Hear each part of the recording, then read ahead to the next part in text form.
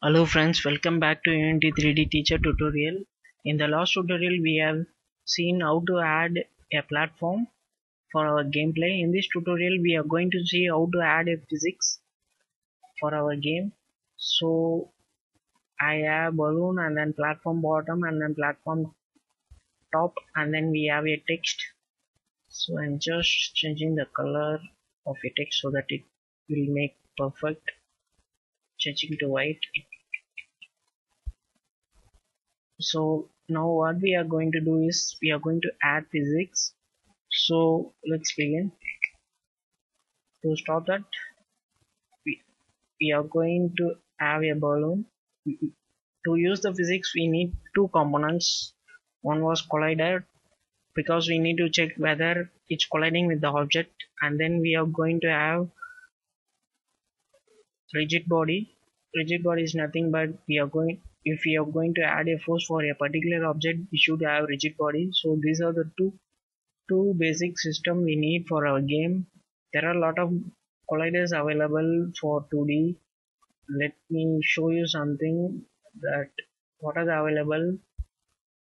If you click over here, you can see the physics 2D colliders, box collider, circle collider, edge, polygon, capsule, composite disc, composite collider. So these are the 1, 2, 3, 4, 5, 6 colliders.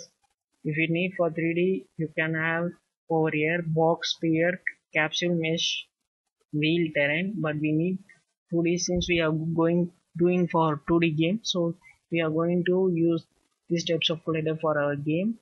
Depending upon the shapes we are going to use for example, if you have ball means you need to use circle. So for balloon we are going to have circle collider.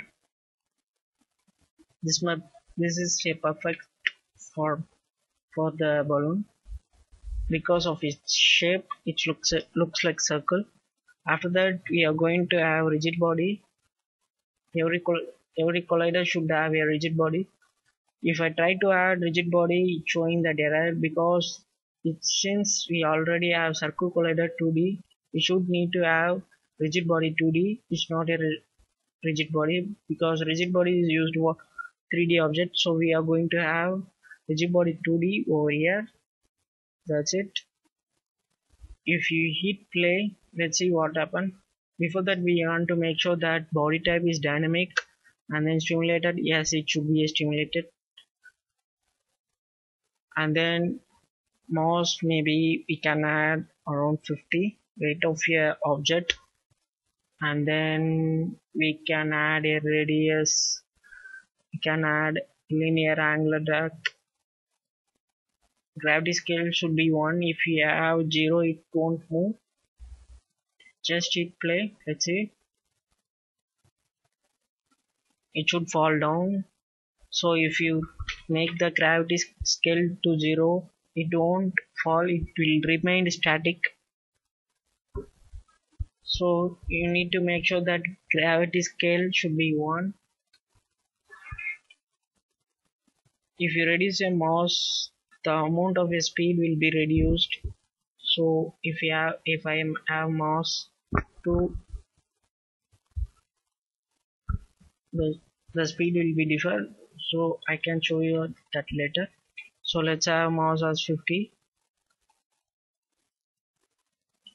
So next what we are going to do, we are, since it's falling down without affecting anything, I'm going to stop that over the platform. So just go to platform bottom and then similarly add rigid body 2D and then box collider 2D. That's it. So let's play. If you see that both platform and the balloon are falling, we want to make sure that platform should be static, not a dynamic one. So I'm changing to static one.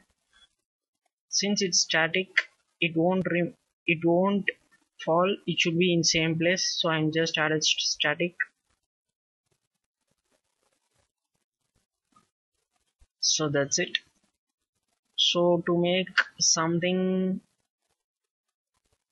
realistic, we are going to have physics over here.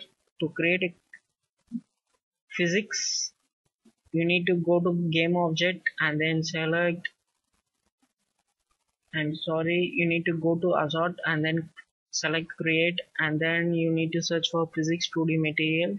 Click on that. After that you have that, then rename physics,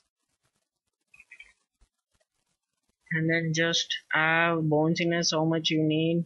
I'm just using 1.12, something like that.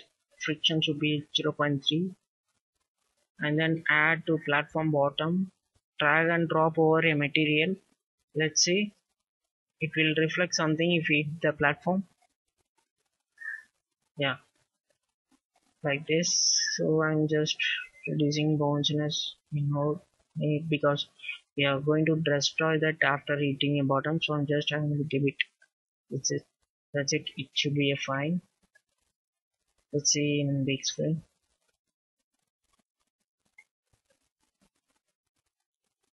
Okay, so this is fine. So these are the basic system. We have added some physics over our balloon and over the platform of bottom. Since we also make sure that we need to have the same rigid body box collider on the platform top, because we are going to detect that it should not go over the top. So we do the same for the top platform. I'm going to change as static, so we don't need the physics over here because we know we are going to stop over the top. So I just have physics over the bottom, not at the top. So that's it. Save the scene. So in this video we have seen how to set up the physics system. In the next video we are going to do a gameplay like tapping system, which we have done in, which I have shown in the intro video. Like this, we are going to have the tapping system and also a gameplay score, everything. So let's see how to do that in next video. So thanks for watching, and please subscribe for more videos. Thank you.